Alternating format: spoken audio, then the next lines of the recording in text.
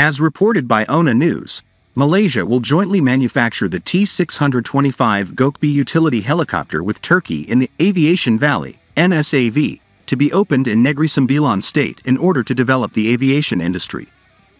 Muhammad Rafi Malek, Minister of State of Malaysia Negeri Sembilan state, said, "We have received approval from Thai for the production of helicopters in Malaysia Aviation Valley 2.0, regarding the joint production with Thai."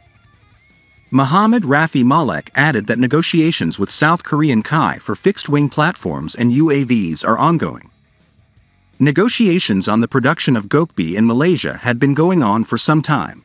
In the news in Defense Security Asia, Thai General Manager Professor Dr. Temel Kodal stated that Thai is ready for the establishment of production facilities for the T625 GÖKBEY.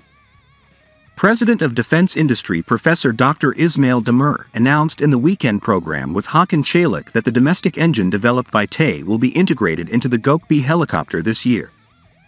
Demir made the following statement: "GÖKBEY's delivery to the gendarmerie was delayed a bit. 3 GÖKBEY helicopters will be delivered this year.